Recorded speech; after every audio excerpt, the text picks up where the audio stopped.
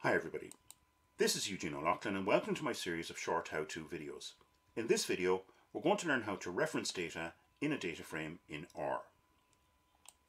Now before we start, let's take a look at a very simple data frame, and I'm going to use a data frame called plant growth, which is inbuilt into R. So just simply type out plant growth and run this line to take a look at the data. We see that we've got 30 rows, so our last line is row number 30. And if I scroll up to the top of the data here, we can see that we have a data set with 30 rows and just 2 columns. So this is a really simple data set. And we can see that our weight variable is numeric and that our group variable it's a factor, it's text-based, and we call this categorical data. So these data represent the results from an experiment on plant growth. So the first 10 plants you see, these are control groups, so they don't get any treatment at all.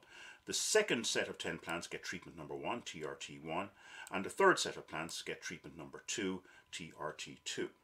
So we're not too concerned about the treatments and how these data work here, but what we want to be able to do with this data frame and any other much larger data frame with thousands of rows and dozens of columns is we want to be able to learn how to access individual rows and individual columns. So I'm going to start with rows. So if I type out plant growth again, I'm going to use square brackets throughout here to help us represent rows and columns. So let's say I want to represent row number 3. So I can see in the output at the bottom, row number 3 is numbered row 3, the weight is 5.18, and that plant is in the control group. So if I type in the first part of the square brackets, the number 3, then a comma, and I'm going to leave a blank, for the second part represents the column. So in square brackets, row first, column second. So I don't need to represent a column here, I just want to display all the values in row number 3. So when I run this, we can see in the output that we get row number 3, 5.18, control. If I want to access a different plant growth, if I want to access a different row, let's say this time row number 27, it's simply typing in 27, comma, I'm going to put in a blank even though I don't need to, I'm just doing it for illustration purposes here. So if I run this, you can see in the console that I get row number 27. And finally with rows, if I want to display a range of rows, I can do that again using the plant growth and variable name and square brackets. And this time, let's say I want to display rows number 3 to 10, so that's a simple 3, colon, value 10, then the comma, and then the blank. Again, we just want to display any particular column here, we want to display all values from row 3 to 10. So let's run that, and we can see in our output in the console that we get all values for 3 to 10. So in this way, you should be able to access any row by number in a data set.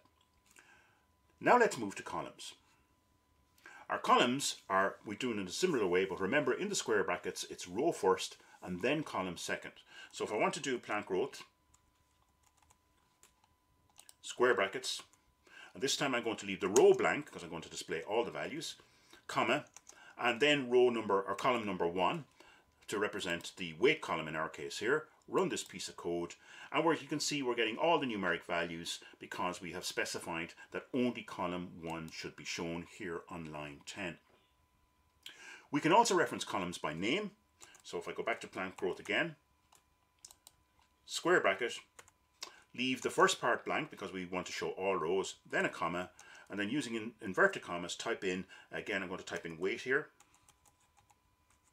fix that, E-I-G-H-T, by weight, so I can refer to the column by name, and we can see we get the exact same column again.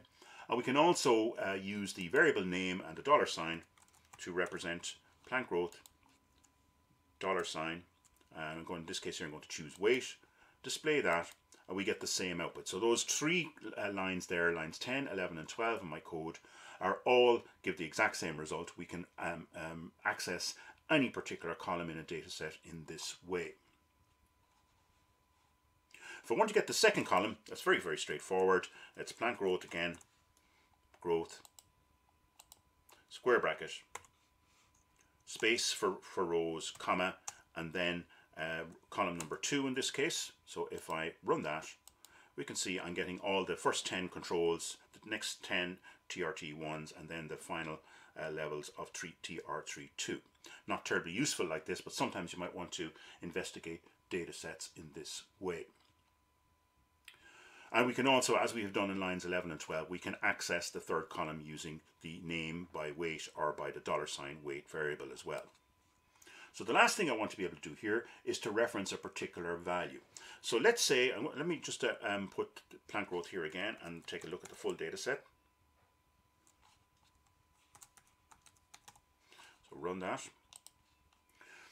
So let's say in this case here, I want to I want to pull out the value on row 5, column 1. So we can see that that value is 4.50.